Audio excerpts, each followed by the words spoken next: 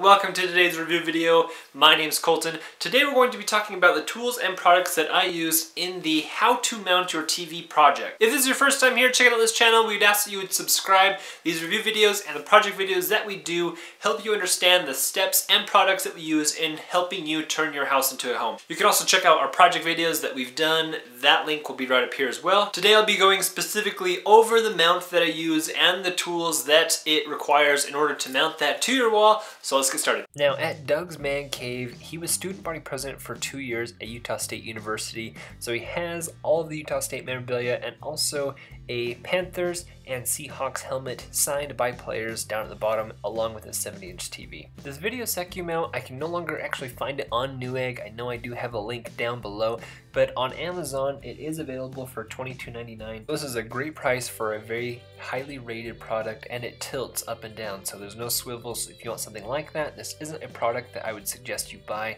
but if you want an easy tilt, it's easy to install. Before you buy any sort of TV mount, you need to determine the VISA measurement for your TV. Now there's a lot of different combinations, so you need to make sure that you're measuring or know the exact measurement of your specific TV.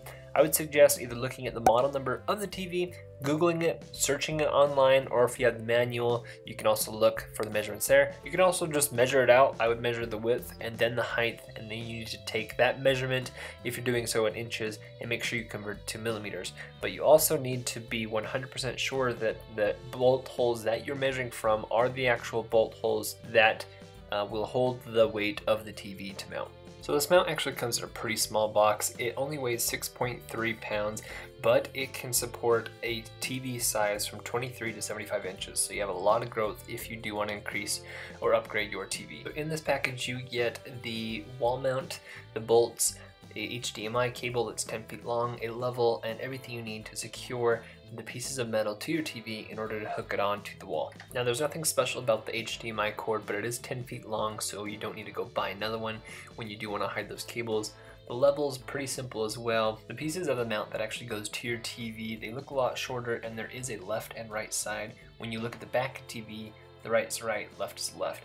There's also these little extender pieces that will go on those to make sure that you're fitting the actual size that you need. There's also supplied a wide variety of bolts to fit any sort of bolt hole on the back of your TV. Also keep in mind this is a very durable, sturdy, strong steel frame, so it's going to hold up to 165 pounds. This frame is shallow, so it's not going to make your TV stick far away from the wall, and it fits anywhere from 16 to 24 inches for the studs. You can see it's a skeleton frame, so it enables that to be attached to any outlet that you need to install or already have installed, and it has a 15-degree tilt up or down. So this is an awesome product. I'm not going to do a lot of left and right swiveling with my TV. It's just going to be the up and down.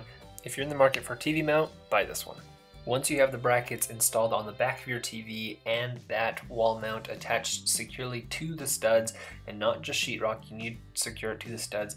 It's a very simple hook on, tighten the bolts. You can adjust it left and right so it can slide, and an easy tilt. This is the easiest installation ever. All of the tools that I use for this project, you can find links down below in the description, but real easily: stud finder, a level, a drill, measuring tape, screwdriver, pencil, socket, and anything that you need to fasten those bolts or tighten down any screws. Thanks for checking out today's review video. If you have any questions or comments, please do so down below, and also be sure to check out the description down below, because I will post links of the products specifically that I use in the how to mount your TV to a wall project. If you want to see more review videos just like this one, go ahead and click on this link right here, and also be sure to click on this link right here so you don't miss future review videos and also future projects that we have in the pipeline. Hopefully you had a wonderful Thanksgiving and you're prepping for the holiday season. I want to thank you for checking out this video, and we'll catch you next time.